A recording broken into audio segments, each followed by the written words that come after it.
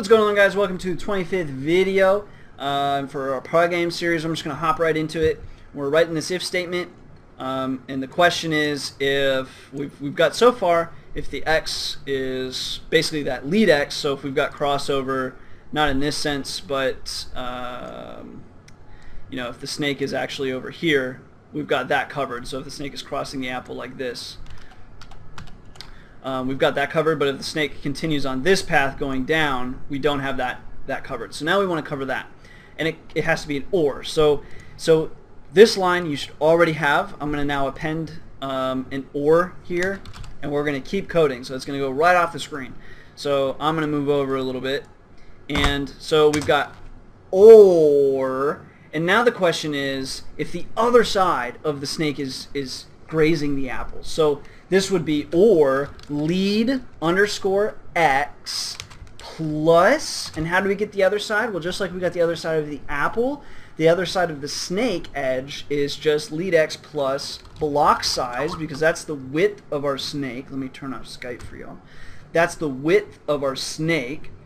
So, or lead x plus block size, and then we ask sort of ish the same grouping of statements here. So if lead x plus block size is greater than rand apple x, and it has to, so it's greater than the left side of the apple. So now we're posing the question, if the snake is over here crossing over, is this part of the snake greater? What we just typed is if it's greater than this point here, so if it's greater than that, and now we're going to ask if it's less than this point here.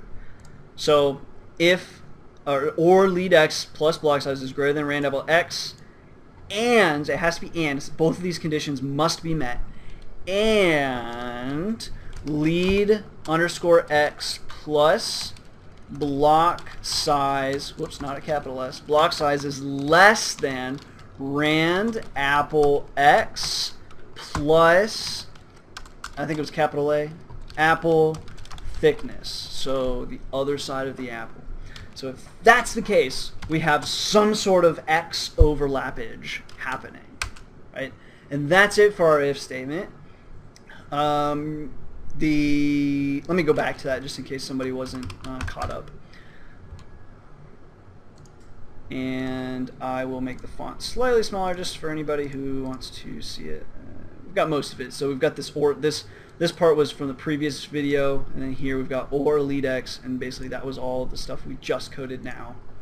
So that, and pause it here if you want it, because I'm not going to hang here for long. Now that we've finished that, the next, that's x crossover. So let me configure idle and make it big again so we can all see what I'm typing. And now let's go ahead and run that, and we'll just have it print x crossover here. We'll save and run that. And let's see, I'll put this and this over here. So we'll see some printouts here as the x is hopefully as the x is crossover. So basically, we saw there's a bunch of x crossover like this. That's all pasting x crossovers on us, which is to be expected because we are having x crossover. So that's why we now have to do y crossover, basically the flip side of everything we just wrote. So the y statement is going to be very, very similar to the x statement that we just wrote. So now the question is if our y's are in between. So we would say if lead underscore y is greater than rand apple y, so if that y is greater than, so like that's basically this exact verbatim just for y.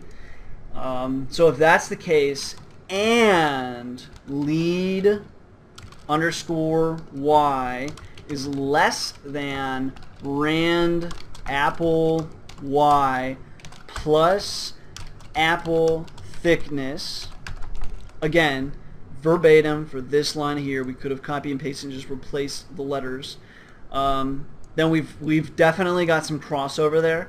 But that's not the full thing. We can do the rest of the OR statement. Now, just to show you two ways of writing this, I'm going to, instead of using or again and going way off the screen, I'll show you with an elif statement, just in case. I know other people might have different, they might like doing it one way or the other, so that's fine. I'll show the other way as well. So if that is the case, we would say print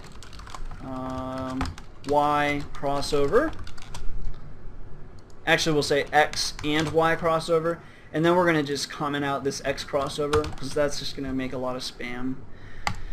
So if this is already the case, then this if statement will run. But this doesn't cover everything, because remember we have the other side of this or statement that we had for x before. So we still need to write that, and this time we're going to write it in an elif statement.